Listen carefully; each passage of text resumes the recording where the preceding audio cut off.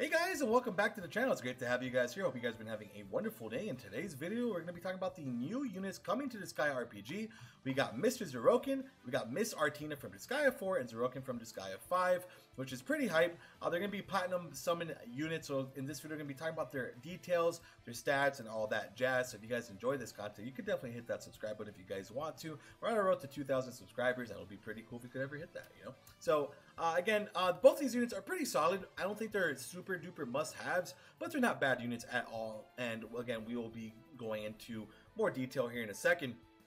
But they will be coming out on May 13th. If you guys didn't know, May 13th, after the maintenance, they will be up. So I just want to go ahead and give you guys that information. But let's check it out. So first off, we're going to look at Zeroken, then we'll jump into Artina. But right here, we have all his stats, which are looking pretty good. For the most part, he's more on a balance, but the big thing about him is the extra speed that he gets compared to other units. Like, even if you look like a Tire Valvatores, he's around in the 50s. So that 63, he's going to be pretty fast, right? He's definitely going to be pretty fast, which I think that's why they didn't give him a crazy attack stat, because his speed is definitely going to be very outshining. And I think it shows, especially when we get to his abilities. You guys will see what I'm talking about. He is going to Fist Weapon Mastery. Here are resistances and his attributes. And like I mentioned, fist wielding ally speed plus 6% without any dupes, without any nether enhancement. That's definitely very nice. He's obviously a fist wielder, so that's a huge buff for him. And basically any other fist wielders on your teams. Unfortunately, there's not a whole lot as of right now. The only ones I could really think of are like Fenric, that might a bunch of you might have.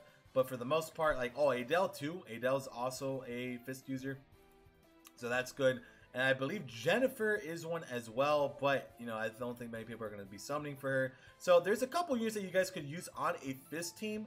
But I feel like if you didn't summon on Fenric, and if you're not going to summon on Jennifer, Zeroken is going to be kind of awkward to run on some teams. Because, again, he works best with fist wielders. But, again, you could kind of use him on any team. And really, you could put fist on any unit if you really want to. But, you know, the primary basis is you want to go for the weapon mastery teams, right? So that's just a little unfortunate, right? There's not like a whole lot of units, but in the future when there is more fist units, I think he'll definitely shine a bit more on globals specifically. Right here we got Nether Enhancement +1, ally with the highest action gauge plus 40% when a turn ends. That's actually not bad to have on your teams, right? 40% percentage is actually pretty high, so I would definitely say that's good. But again, it's not necessarily something that you desperately need, but hey, it's still good, right? Over here we got Nether Enhancement +5, fist wielding ally, single targeted damage dealt plus 15%. So that's not bad at all. But again, unfortunately, we're really early on into the game, so we don't have like a full fist team yet. I don't even think you could run a full fist team unless you use some of the, like, there's like some humanoid units that use fist that I can't think of at this moment. But if they're like, you probably could, but it's still going to be a little difficult, right? For the most part, like, especially if you're trying to rock like a crazy top tier team. By the way, I think Axel's also fist. Yeah, okay, so Axel's also fist. So, I mean, if you summon on the platinum banners, you definitely have it, but I don't think a lot of you did, but just kind of going over that. Let's go ahead and look at his character skills here. So, first skill, it's a single target. Power is a little bit on the low end, but it's fine. He does have an AoE, it's F+, so power is okay, but it is AoE, which is good. And then over here, Nether Enhancement +3. It's a cool sounding skill that took 3 days to name. Speed plus 15%. That's nice. That's really good. So this man's fast. Like, bottom line, this man is supposed to be fast as hell, and I think that's really cool that we have, like, you know, characters that's just like, you know, Speedy Gonzalez. So I like that. Over here we got character magic spells. We got Wind, Enfeeble, Mega Wind, Mega Enfeeble, and Giga Wind. So unfortunately, I would probably want to invest anything into his staff. It's nothing crazy. And here's his Nether Enhancement. So overall, pretty solid unit. I think the only thing that holds him back is that we just don't have a whole lot of fist. I mean, we do, but unfortunately, I feel like it's just going to take a bit more time to build a team around him versus like a store team, right? But he's definitely not a bad addition at all to your boxes. So I do give him a pretty decent pass. I like him. I like his speed idea, and I feel like he's not a bad unit. And by the way, I totally forgot to read Nether Enhancement +7, but all allies action gauge +15 +50 when a turn ends. That's sick. That's really, really good. So that's nice. So then there he goes. That's where he speeds up the team with Nether Enhancement +7. But again, Nether Enhancement +7. You need to go full duped on him. So it's just it's a lot of investment that you guys got to do with him, but he's not bad. So let's go ahead and talk about Artina here.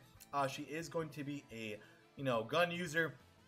Over here, this is her resistance, definitely being her her resistance being the real nice stat. Obviously, HP as well is usually pretty high.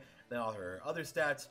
Here is her attribute table, resistances, and again, she's going to be a gun wielder. So let's go ahead and see what she does here. So her main is gun wielding allies, all stats except speed plus 12%.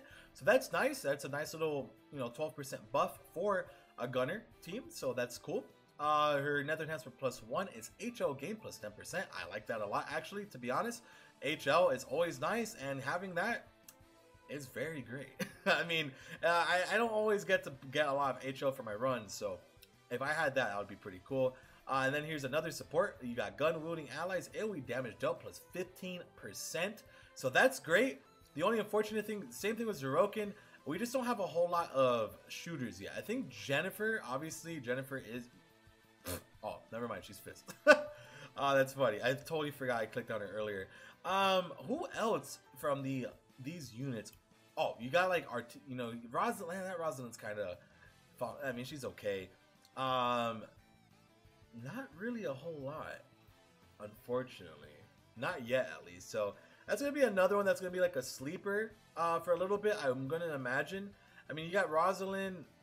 What does Cecilia have? I have no. Yeah, so your stat. Yeah, I don't even. There's not many. Yeah, that's the problem. That's definitely gonna be an issue. There's not many gun wielders yet. There will be. Obviously, it's gonna take some time, which is great. The great thing about the platinum banners, these banners do come back pretty regularly, from my understanding. So she's not a super must-have at the gate, but over time she'll definitely have her use. But that's definitely good. Like, she's definitely, if you're trying to run a gun wielding team, she's gonna be very beneficial. Again, all stats and AoE damage, and then her Nether Enhancement +7, all allies elemental damage taken -5. Wow, I like that DR actually. That's good. That's actually pretty good. 15%. We'll take that. I like that. Let's go ahead and look at her character skills. E+ single, HL robbery. Okay, interesting. We got Angel Whip, which is self. So she's more of like supporting. That's cool. And then Nether Enhancement +3, resistance +30%. So her resistance is going to be good. She's going to be tanky on top of being a support to her gun wielding allies, which is really sick. And I definitely like that. Definitely a bit more of an interesting unit. Not a unit that you might. I mean, you could go to that level 9 staff if you guys want. That Braveheart's always beneficial to have.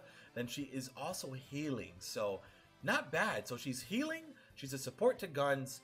To the gunners, and she's also a pretty good tank. I like her. I think Artina is actually pretty solid, man. She's built a bit differently. She's not like an Unga Boonga unit, and she's definitely does a pretty. It seems like she does a pretty good job at what she does.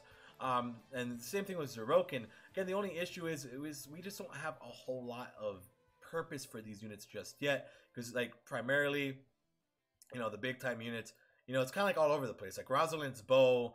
Tyrant Rabbitore's sword. Who's like another big unit that we've gotten so far? Laharo's freaking axe. Where is he? He's axe. So it's like we've been all over the place, right? Over time, for sure though, these units will have a lot more use. I just don't think they're gonna have a whole lot of use right now at this present meta. It's gonna take a little while, of course. So if you guys want to summon on these, you guys could definitely summon on these. I mean, they're gonna be great. I mean, these units will not be bad units to have. But again, that's just up to you. It's definitely up to you guys. I'm personally going to skip. Again, I'll have a shooty summon video when we see the actual banner, of course. So once we see the actual banner, I will, go into more detail on what it looks like, if you guys should summon, if it's worth it. But it's good for me to have this video for not only giving you guys the details on said units, it also helps me as well know what the hell what these units do. And I think that's very beneficial for me and you, the viewers. So that's pretty much the end of the video. So again, if you guys enjoyed the content, make sure to hit that like and subscribe button for more Disgaea RPG content, news, updates, and all that jazz. Gotcha Talks here. Hope you guys have a great rest of your day. I have one more video coming out. That video was recorded before all this, but it's basically just going over all the missions for Tyrant Rabbitore's. It's kind of like a fill-in video, and that is basically it, my friends. So I will see you guys very soon. Take care, and eat your sardines. Bye.